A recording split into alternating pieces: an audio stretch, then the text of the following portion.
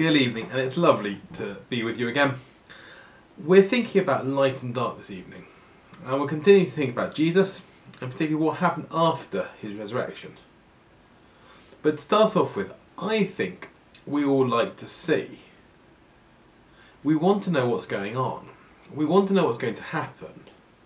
We prefer to live in the light than in the darkness. We want to know where things are. We want to know where we're going rather than bumping into things all the time. If I was to walk around my house in darkness, I'd probably tread on a whole load of Lego bricks. That would be painful and I'd get hurt. What do? I turn the light on so I can see. And actually often we're afraid of the dark. Dark is associated with fear. And the minute it feels like we're in dark times. There's lots of fear, there's lots of darkness, there's lots of uncertainty. So where is there light? Well, we will see this evening that there is light, and we'll continue to think about Jesus and see how he gives that light. We've looked at the last few weeks over his life, over how he had to heal people, over the power he had with just a word to calm a sea, power over creation. We've looked at his death, how he took God's right anger for us, allowing us to come to God, knowing that the salvation work was finished. And we've looked at his resurrection, at how Jesus came back to life, how Jesus is the only one who defeated death, the one who means that all of God's promises can come true, and are true in Jesus. But that leaves us the question is, where is Jesus now? And what is he doing? Well, maybe you think that after he appeared to all those people, he just wandered the earth. And somewhere out there he's wandered the earth. Maybe he's wearing a hat a bit like this, sitting in a corner of a desert, just wandering around.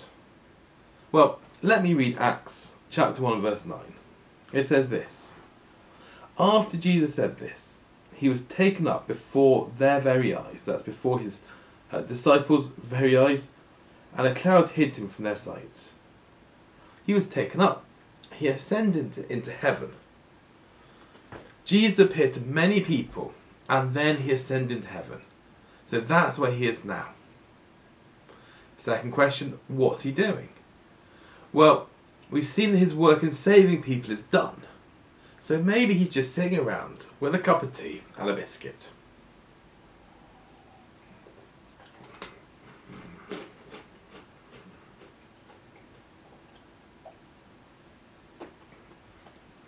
Well, let me read another verse from the Bible. This comes from the book of Hebrews.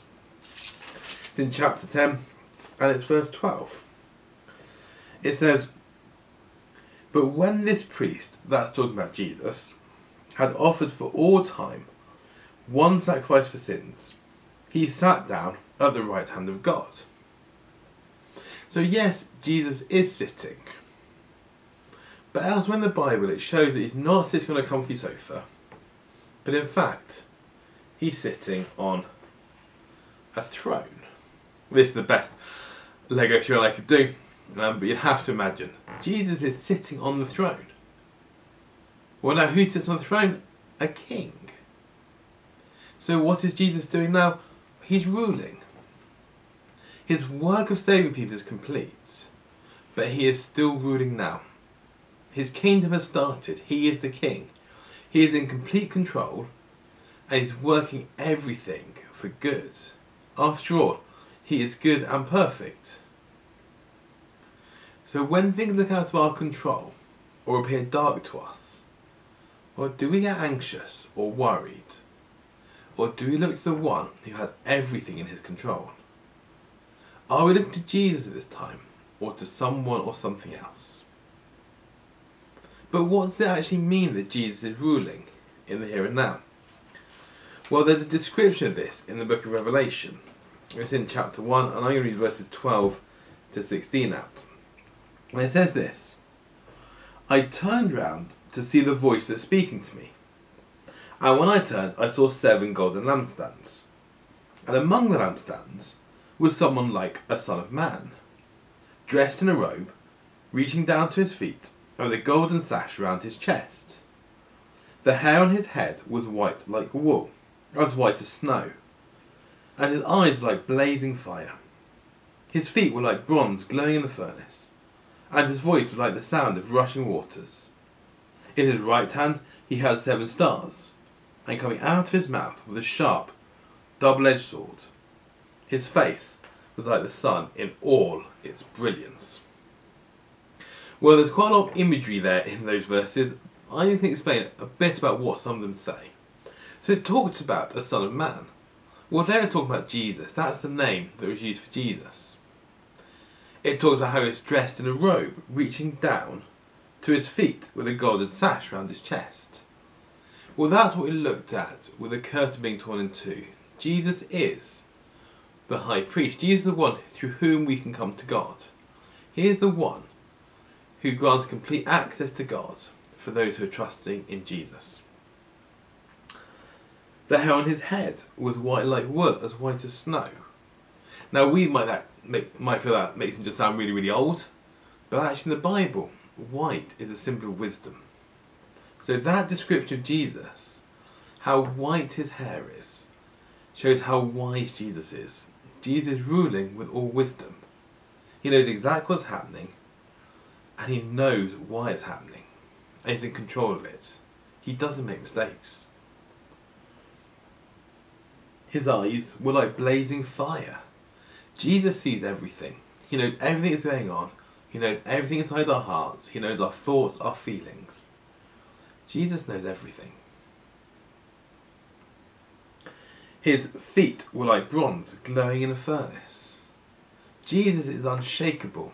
That's a picture of him being rock firm. Nothing is going to move him. Our lives have been turned upside down by coronavirus. Jesus hasn't. Jesus is not going to be thrown off his throne. He's not going to be taken off course or out of control by anything or anyone. He's not surprised by what's happening now. 6 months ago, we'd never have guessed we'd be in this situation. Jesus knew. His voice was like the sound of rushing waters. Well, that just gives that feeling of power, doesn't it? Imagine watching rushing waters flowing by and the power coming from them. Jesus is powerful to act.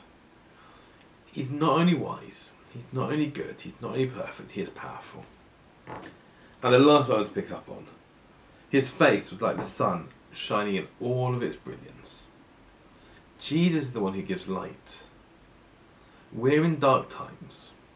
Where are we looking to for light? Are we looking to the one who is the light of the world? Who brings light into darkness? Who has the sun in his face in such brilliance that actually there's no need for a sun in the new creation? Someone ruling with power. Someone ruling with authority. Someone ruling with wisdom. Or are we looking somewhere else for light in these times? And I guess that's a real question for us to think about this week.